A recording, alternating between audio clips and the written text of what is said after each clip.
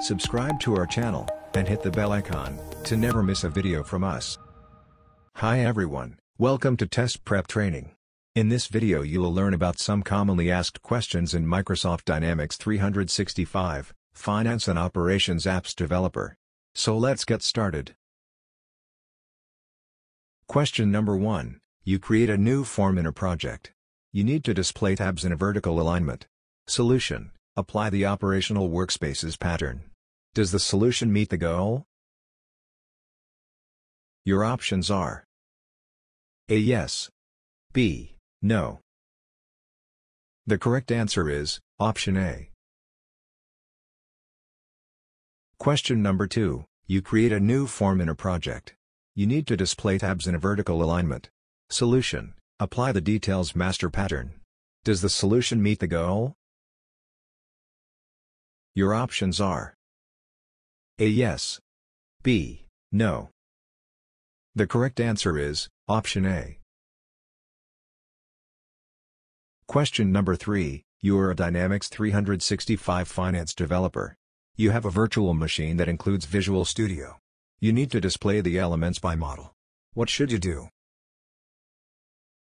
Your options are A. Select Model Management from the menu and then select View All Package Dependencies.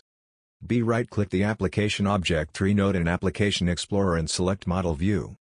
C. Select Metadata Search from the Dynamics 365 menu.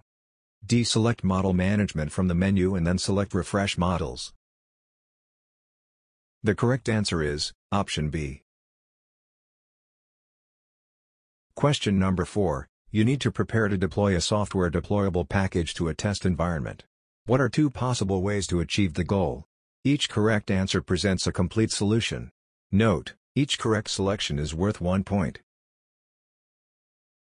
Your options are A. In Visual Studio, export the project and upload the project to the asset library. B. In Azure DevOps, queue a build from the corresponding branch, and upload the model to the asset library. C. In Azure DevOps, queue a build from the corresponding branch, and upload the package to the asset library. D. In Visual Studio, create a Dynamics 365 deployment package, and upload the package to the asset library. The correct answers are option C and D. And here is the explanation of the answer. Question number 5. You are a Dynamics 365 finance developer. You need to create an extension class. Which action should you perform? Your options are A. Mark the class as final. B. Add the class buffer as the first parameter. C. Mark the class as protected. D. Mark the class as public. The correct answer is option A. Question number 6. You create a new form in a project. You need to display tabs in a vertical alignment. Solution: apply the simple list pattern. Does the solution meet the goal? Your options are A. Yes. B. No. The correct answer is option A. Question number 7. You create a new form in a project. You need to display tabs in a vertical alignment. Solution: apply the table of contents pattern. Does the solution meet the goal? Your options are A. Yes. B. No. The correct answer is option B.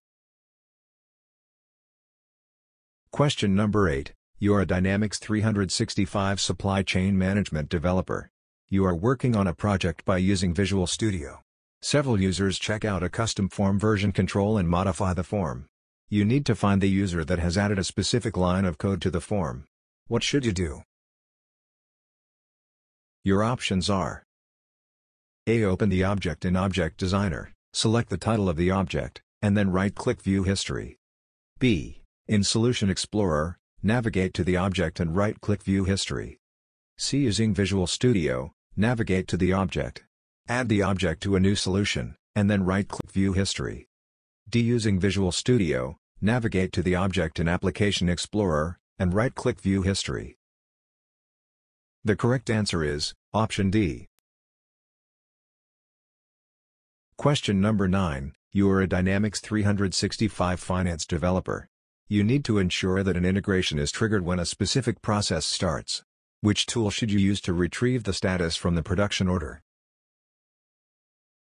Your options are A. Batch job, B. Periodic flow, C. Business event, D. Recurring data entity export.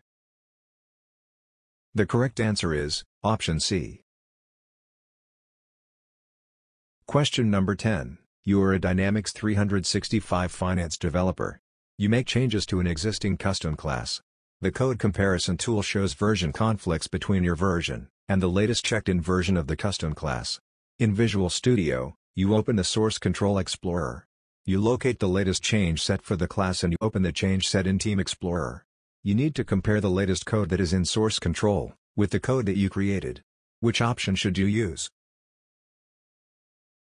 Your options are A. Compare with workspace version, B. Compare with previous version, C. View history, D. Compare with latest version. The correct answer is option D. For more such videos, subscribe to our channel.